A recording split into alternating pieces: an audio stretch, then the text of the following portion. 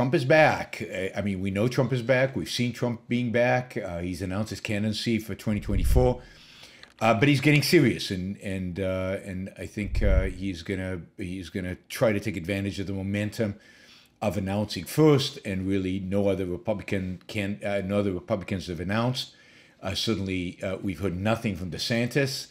I have a sense that DeSantis is not going to run. I fear that he is afraid of Trump and will stay out of it. We'll see what happens.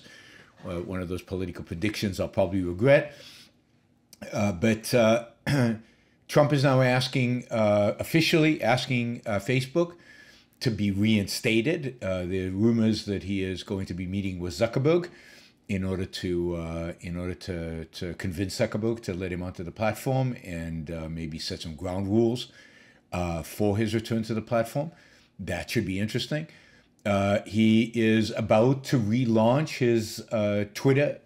So he has been reinstated in Twitter, but as you probably know, he has not used Twitter. He's been tweeting out of his Truth Network, but obviously he's looking for a much larger platform and for much larger influence. And for that, he is going to reinstate his Twitter account and start being active on Twitter. All this suggests, real seriousness on his part to engage in this campaign and to get going and to win. I think I made a prediction early in January that Trump would win, and I think so far it looks like he's the only candidate. So we'll see.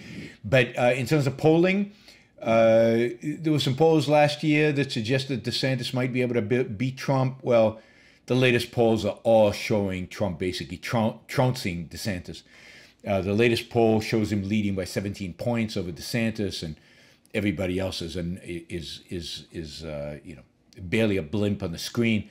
Trump gets 48% of the support according to this poll. DeSantis 31, and then people like Pence, Cheney, Cruz, Nikki Haley get nothing, 2, 3.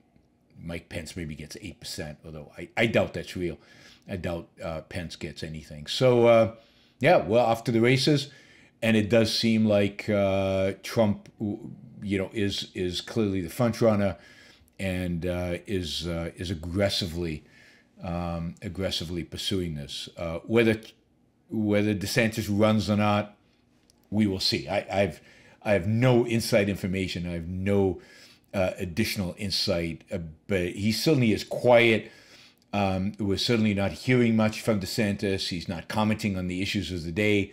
He's not commenting on issues of Trump. So we'll see. I think he's playing it close to vest in order to see how it all pans out. Mike, thank you for the support. Roosevelt, thank you for the support. Really appreciate you guys. One last thing about Trump. I mean, what's really incredible about Trump, and what's really, what really needs to be studied about Trump, is just the unqualified support that he gets. The fact is, remember when he said, and I remember when he actually said this, and I was shocked at the time. He said he could shoot somebody in the middle of Fifth Avenue and it wouldn't matter. His support would not change. The support for him would not change. And it's true. I mean, it doesn't matter what Trump does. It doesn't matter what Trump says. It doesn't matter how stupid it is. It doesn't matter how obnoxious it is. It doesn't matter how irrational it is.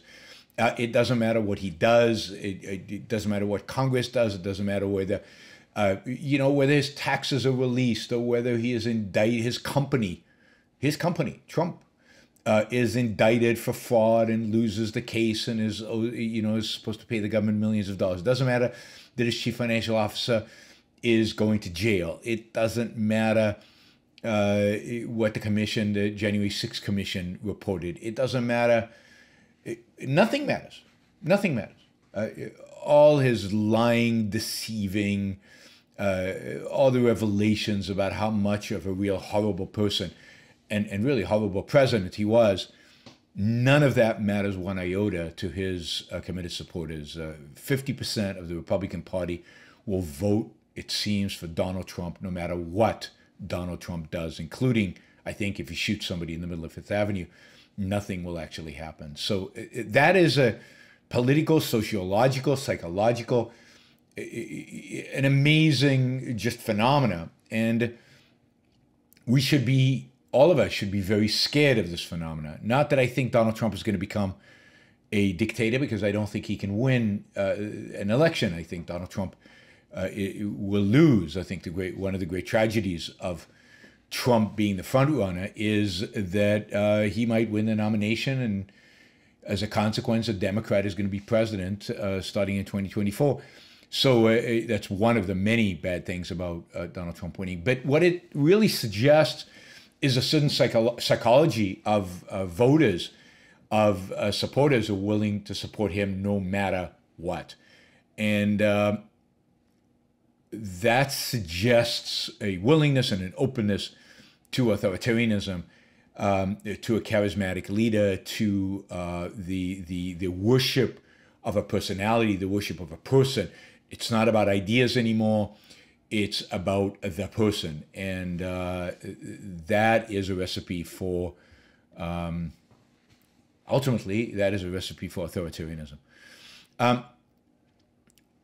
And while people are saying they voted the first time, they maybe voted the second time, but they won't vote again for him, if he is the nominee, all of those people will vote for him. But I also think that, he was a nominee last round and he lost. And there's no question in my mind that he would lose.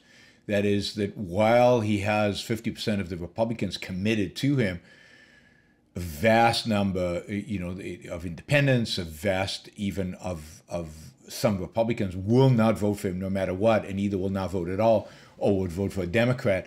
And that just makes it impossible, I think, for Trump actually to win a national-wide elections. So it's sad that the Republicans don't grow up, that the Republicans don't wake up, and they don't nominate somebody else, because the reality is that I think there are a number of people in the Republican Party today who would make great candidates and who actually would beat a Democrat. I think Democrats, as I said last time, super vulnerable.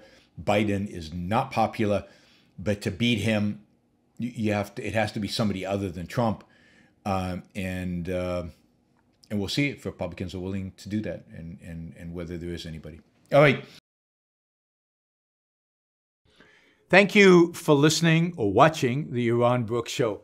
If you'd like to support the show, we make it as easy as possible for you to trade with me. You get value from listening. You get value from watching.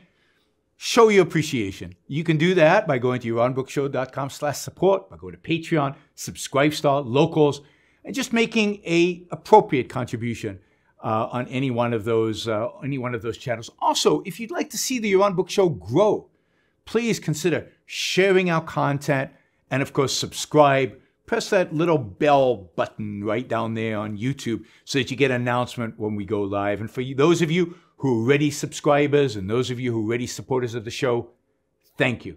I very much appreciate it.